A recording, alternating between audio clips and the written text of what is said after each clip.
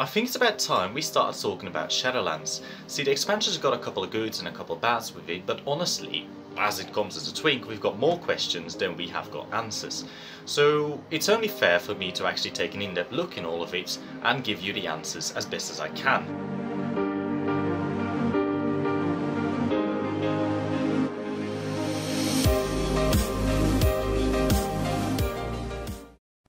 Levels are always the most interesting subject when we are talking about Shadowlands. After all, it is the big selling point to have a level squish. Now luckily, Blizzard has provided us with a level chart that we can see. Now luckily, Wowhead has provided us with a much better leveling chart that we can use to our advantage. Good news for everyone who has leveled up their character of level 70 to 71, you are now the same level again. People of level 60 to 63 will be the same level as well, and so will people of level 80 to 81. So, for most twinks, these changes means you can now level up your character a little bit to make use of this new level, doing amazing things that, I mean, you'll probably be able to do in Shadowlands anyway. Well, my level 27, previously level 70, I can now level in every zone. Oh, well, at least most zones, because from every expansion I can do a couple of zones, except of course Shadowlands itself. If you intend to play on level 50 twink, however, you will be able to level a Covenant and max it out. Hang on.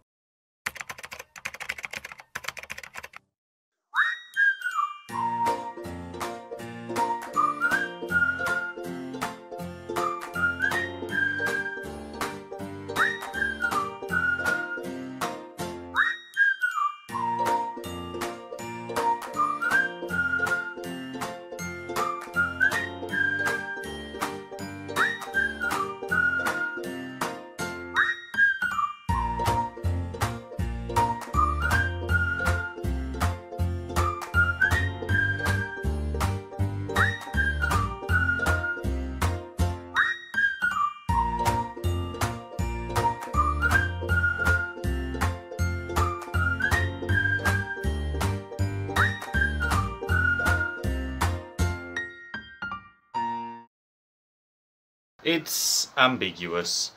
See, I've tried asking around for the question and back and forth, and I've put it down on a forum, but I didn't really get an answer. Most of it is just guesses. People are suggesting that probably you will be able to max out your Covenant, but that's only a one condition. If you already have a level 60 and then you create a level 50 alt, there is a distinct possibility for you to be able to get a Covenant and max it out, because you will be able to do World Quest as well. At least so people have read. It's a bit unusual because I don't really get an answer on it, even though I'm asking around. I think a level 50 twink should be able to get the Covenants, max it out entirely, but don't quote me on that.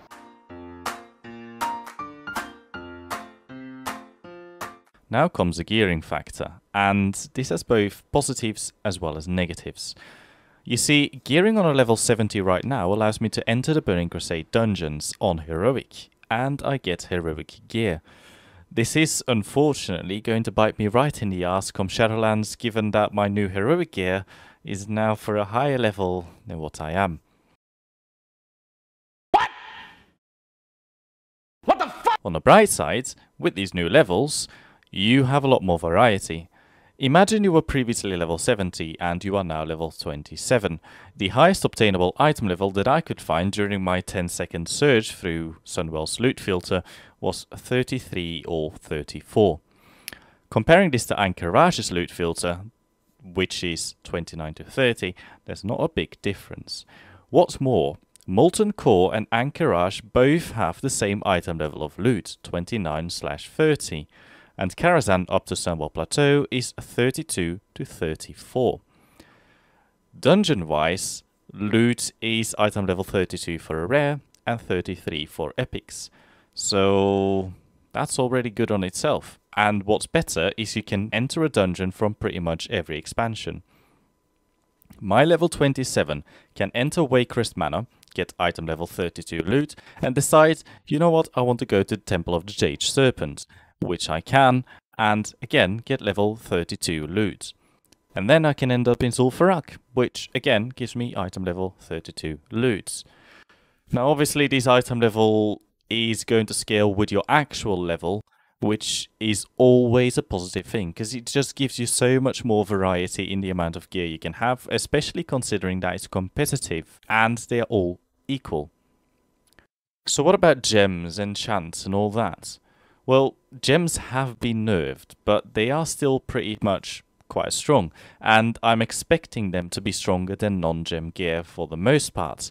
On the other hand, with the sheer quantity of dungeons available to us now, there's probably a lot of different bits of skilled procs and special effects that will do us some good. It's pretty much going to be fun.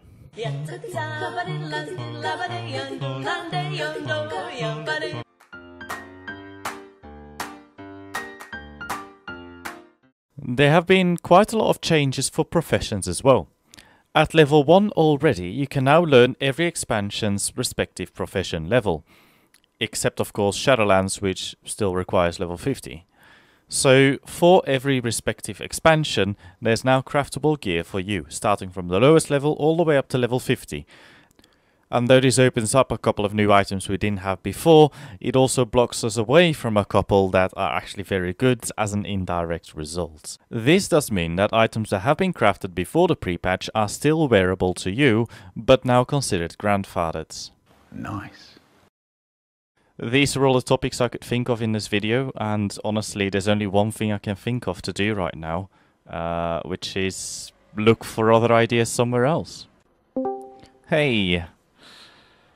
Oh, hey.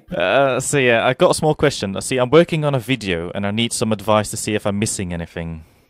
Can you? Sure. Okay, so I started with levels, you know, the leveling part, so I did that. And then I started mentioning gear, so the amount of item level changes and all that, so you get that.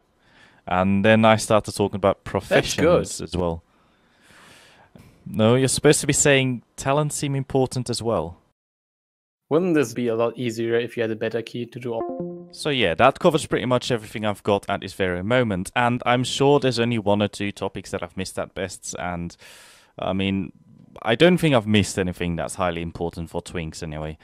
So let me think, what else can I... Oh yeah, arena ratings is still not active on lower levels. Ice Crown Citadel can still not be entered on a level 70. Locked Experience still has their own battleground instance. Yeah, that's about covered it.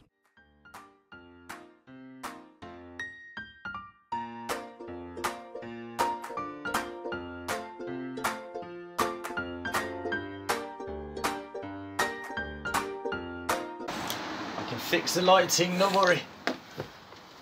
Nah, that's not really much better. Do I need to be higher in frame? I'm already sitting on my own feet. But don't quote me on that either, because there's cars driving down my street.